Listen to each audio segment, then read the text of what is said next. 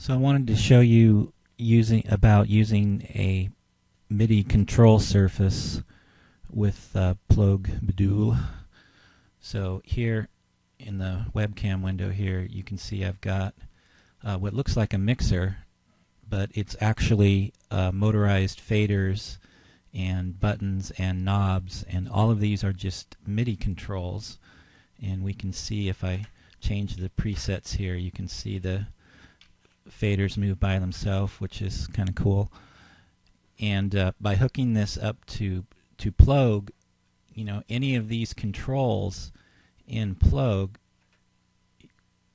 can, when you move the controls in Plogue, it moves the corresponding control on the Behringer. This is a Behringer BCF 2000, and vice versa. If I move the fader here, it moves the control. So the advantage of this is that, you know, now suddenly you can move multiple controls at the same time, whereas if you're using the mouse, you can only use one control at a time.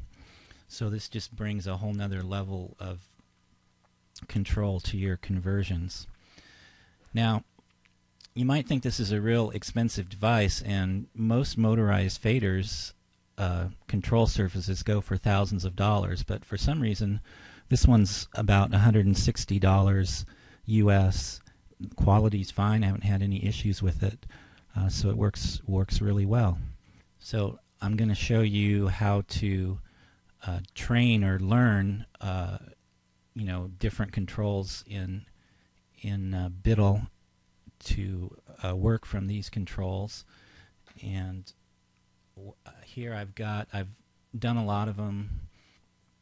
Here you can see this is the center width in arctan, the front width in arctan, and then, you know, I've got buttons. So if we look at Zemon here, you know, my fader on the number 8 fader, I've got doing the rears.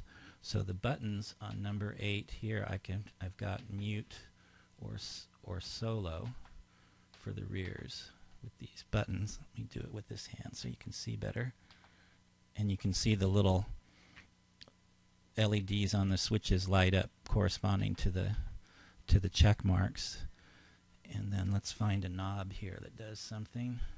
So here's our image width in arctan, and as I turn the knob you can see that move, and then it's a little hard to see for the angle that I've got the webcam. Let me go on this side of 0.